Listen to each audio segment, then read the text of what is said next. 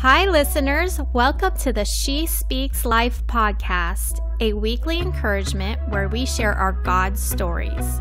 I'm your host, Jayme Elizabeth, and I am so glad you are spending time with us today to listen. Hi, friends. Welcome back to She Speaks Life. I'm going to introduce to you my friend, Theresa, who shared her incredible God story in Season 1, Episode 7.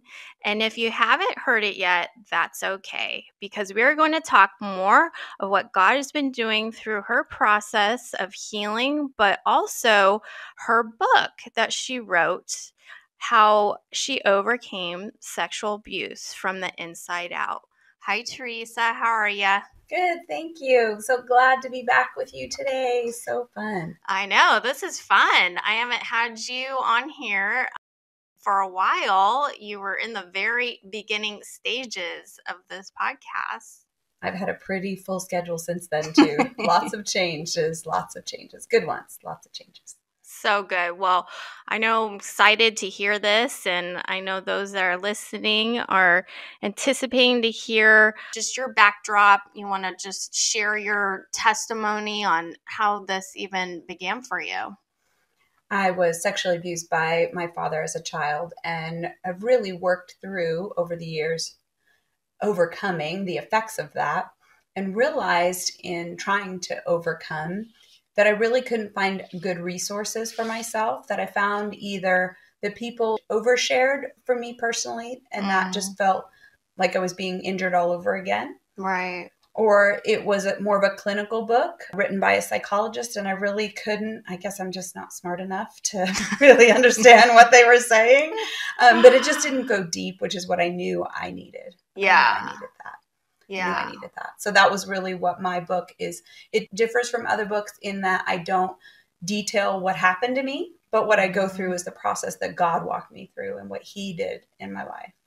Yeah. So one of the things that you wanted to talk about was how did you get through even beginning to write this book and just looking at the Heavenly Father in a way that didn't distort what you experienced with your earthly father.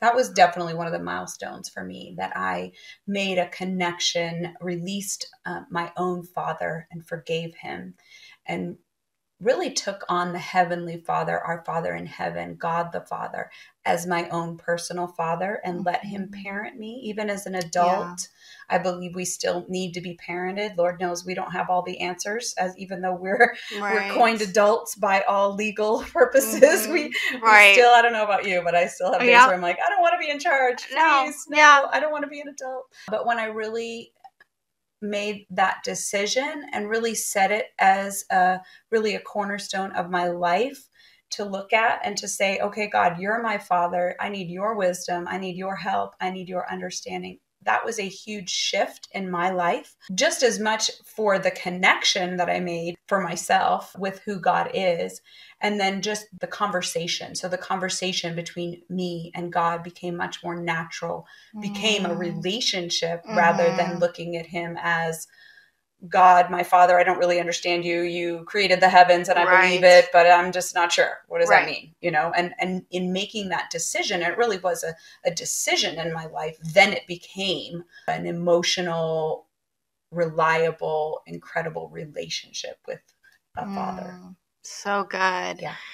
And so you mentioned it was just having conversations with God, not so much some curriculum, but just you and God having alone time. Yeah, definitely. And scripture verses, obviously, helping you. And definitely. Yeah.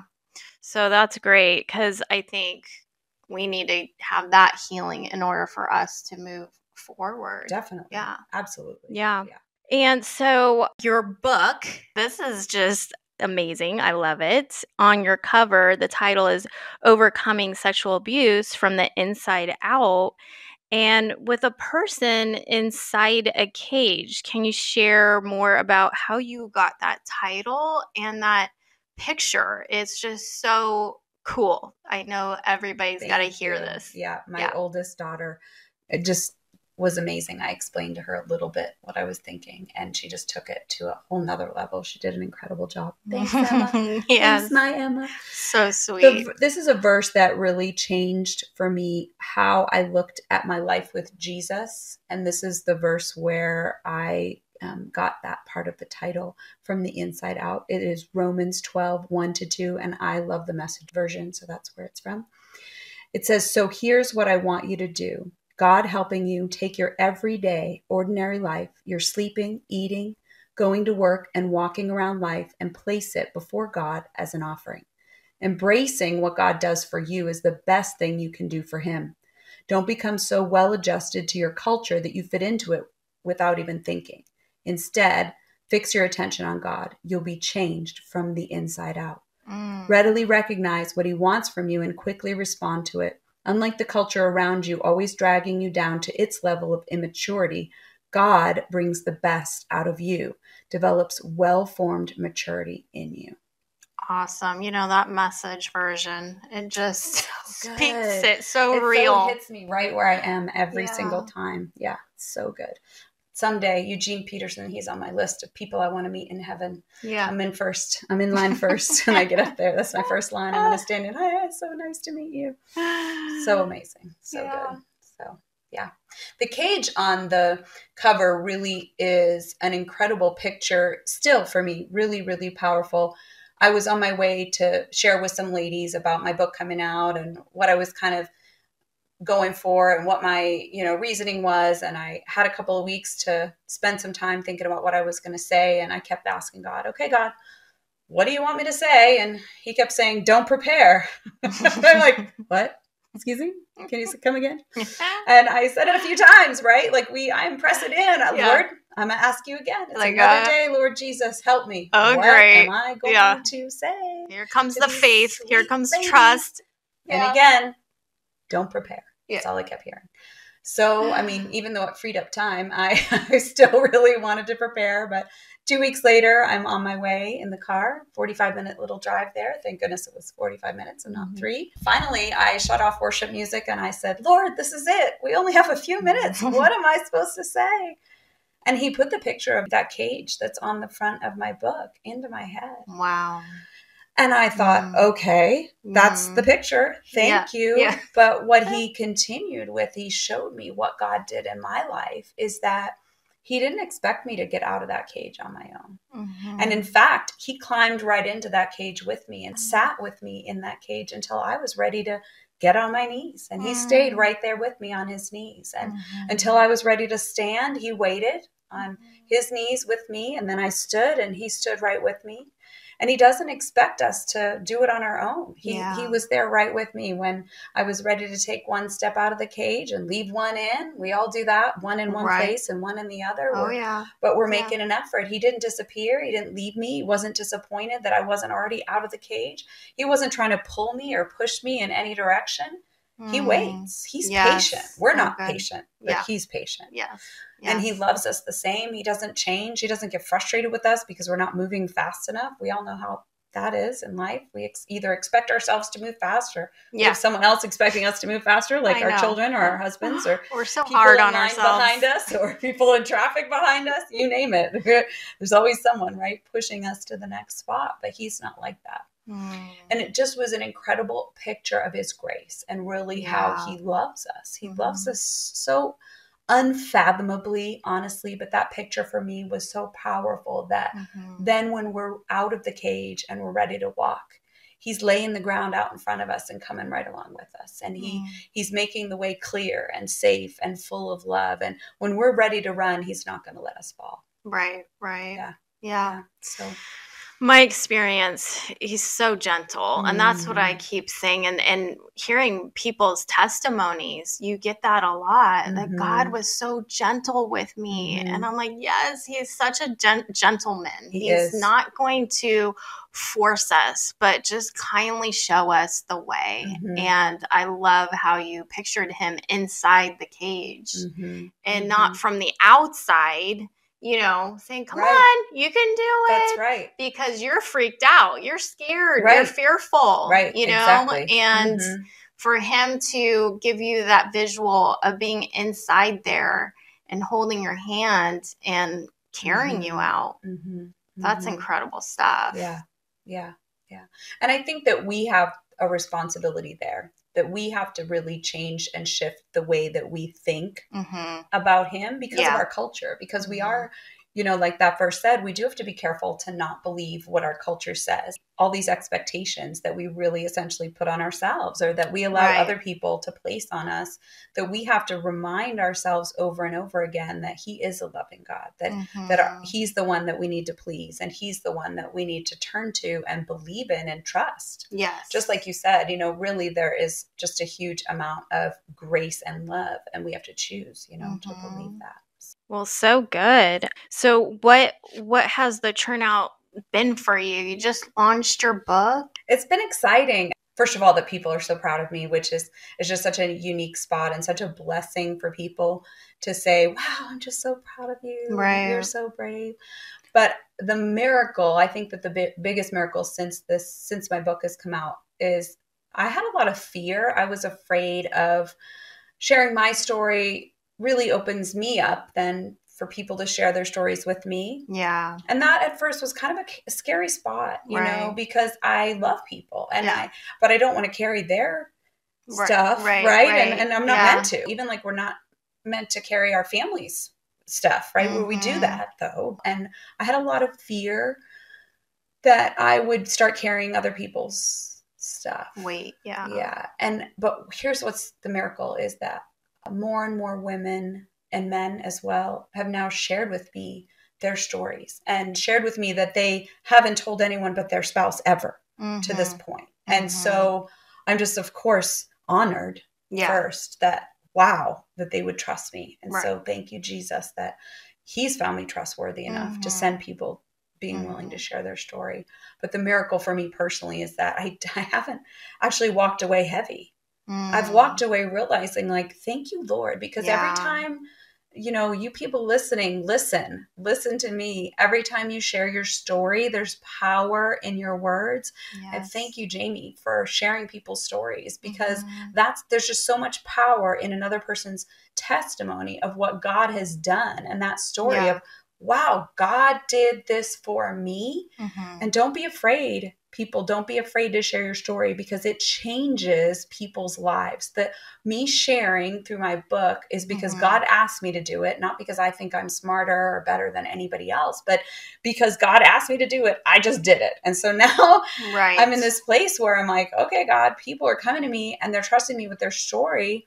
And I'm just so honored, but I've walked and I don't feel that heaviness. And that's really a miracle, just and grace God's put on my life that I'm not carrying. It's just so wild. Good. It blows my mind. And you probably prepared yourself too, knowing, hey, I'm making a choice now not to carry those other people's burdens, because it's not for me to carry. Right. It's for God. Right. Yeah. And I love it when people share what's going on with them, because that shame just gets released as soon as we start to tell somebody, we bring it out to the light. I always say, you know, reveal is the first step to healing, and reveal to heal. And it brings it out to the light, and those shame shackles start to fall off. Yeah. So you are. That's exactly one thing that I share after each chapter of my book. For instance, my first chapter is called Freedom, and really just the freedom to be able to make your own choices in a lot of ways is one of my main points. And because we do all, in a sense, we put ourselves in prison sometimes by saying yes too many times, or letting someone make a choice for you when really you wanted to make the choice yourself. You know, there's all those spots where we really just aren't good at boundaries, or we're not ready to answer the person's question right that second, but we feel the pressure to, right? All those different spots. So while you're writing the book, was it hard to rehash some of those moments? Was there some kind of surprise healing moments that you maybe had to have gone through, or days that it was just hard to write more than others? It was a little more tiring than I thought it would be. I have to admit, like physically, I kind of would get to some of the end of my days when I had really been on a roll writing, and I would just write for 6-8 hours at a time. Oh my gosh. Sitting for that long, I was like, ooh, Coffee, need to get Diet up and Coke. get moving. Yeah, something. But it was a journey of gratefulness for me. It was a constant reminder of what God did by telling my story in that way, and because of course I put the answers in my book, so this was the answer that I found. It wasn't that I was left hopeless ever, because God doesn't leave us that way. He's so faithful. He's just was so faithful. And so over and over again, I think the common thread throughout my book is that, one, we have to participate. Yes. But two, when we do and when we surrender, he takes care of it. I mean, he does not leave us ever. We think he does, or we tell ourselves, well, God doesn't really care. But that's not true. We need to make the choice. We need to participate, and we need to allow him to work. But once we do that, he'll do it. He'll absolutely do it. So he's such it a was rescuer. an incredible process. Yeah. Yep. So good. Yeah. Well, I love everything that you're doing to help women break free from this and find freedom. It's really my hope. There's more people out there that have been sexually abused than we know. And for some people, they don't want to share because they feel so much shame. And it just takes one person to be vulnerable to tear down those walls. And God asked you to be the person to be vulnerable and write your story and get it out there in a book. And that's what we do when we write our story, is to share what God did through us. And it needs to be told. Yeah. Hey, can we pray for the people listening? Let's do it. Can we just pray? Yeah. God, thank you for how good you are. Thank you that you love us, that no matter what scars or hurts or things that we've done or things that we've done to ourselves, I thank you that you love us so much that you forgive us, that you just take it. You want us to just leave it with you. And so I thank you that the people listening, that you're going to give them the ability to choose you and to surrender everything in their lives, God, that they need to just let go of. I pray that you give them an extra measure of an ability to let go and let you take over. So God, would you come into their homes and into their cars and just be with them. I thank you that you just want to hang out with us, that it isn't pressure, but that you just want to be in relationship with us. Just like Jayme and I hanging out and having coffee, God, and talking about how great you are. You want to talk to each of us that way. So I pray that you pour out your presence and be with the people listening. I thank you for bringing healing and freedom into their lives in Jesus' name. Amen. Amen. All right. So tell the people listening here where they can get your book. If you go on to Amazon.com, you can buy either a paperback version or a Kindle version. And it's Theresa Reiff. My last name is Reiff as in Frank. And the book is called Overcoming Sexual Abuse from the Inside Out. Yes. And you guys are going to love the cover. It's so darling. And to have your whole family in on this.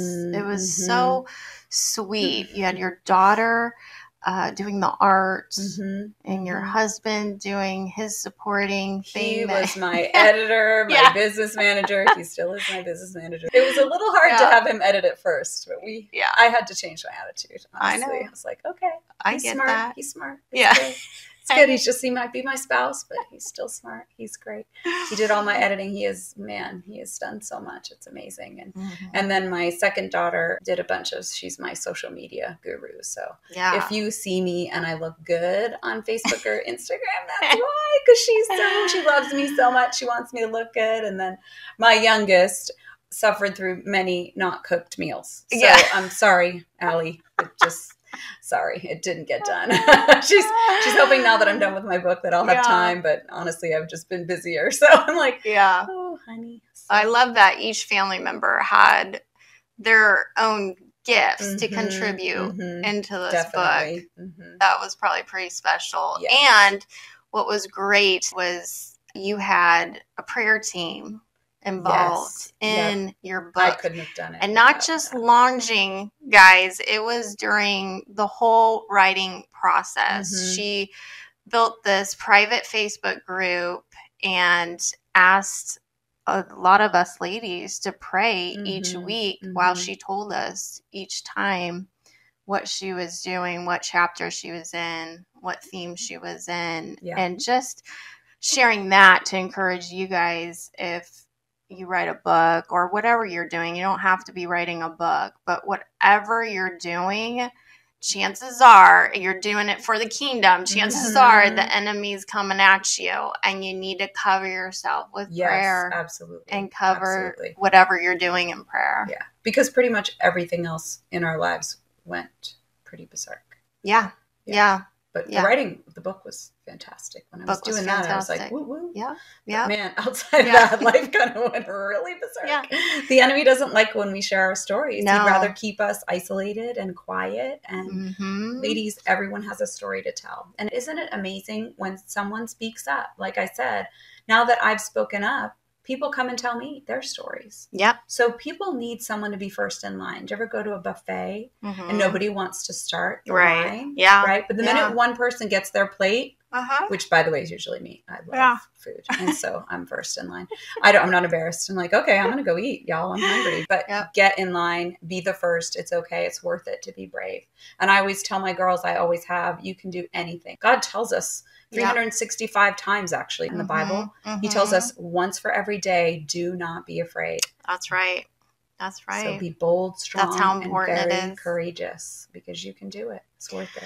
I heard Havilah Cunnington. She said, success is showing up. Nothing more, nothing less. She's just like, success is just showing up. Yeah. So if you could just show up and do that thing that God told you to do, you say yes, you follow through and you show up. She says, you're successessful. My mentor from Expression Church, her name is Pastor Debbie. She always says that when we obey God, we're already in a success. That's right. And that's what she told me when I was starting my book. She said, no, you're good. You don't have to worry about whether the book sells, whether it makes a difference or not, because you are obeying God. You're already a success. So, yes. Love that. Takes the burden off of us. It takes the pressure off of us. Yes. And when my husband puts pressure on for the book sales, I can just say, I don't know, ask God. I don't know. It's his idea. It's not mine. Just take that up to God. Sorry, honey. Yeah. I do care. But, it's just kind of like stress. Yeah. All right. Well, thanks for coming on here, Theresa. Yes. You're such a good friend. Thank you, my friend. And we'll talk to you guys next time. Stay tuned for the next She Speaks Life podcast. Thank you so much for listening today. I trust that God has encouraged you through this message. For more information on this ministry and to access free downloads, please visit my website at jaymeelizabeth.com and sign up. You can also find me on Instagram and Facebook at Jayme Elizabeth She Speaks Life. That's Jayme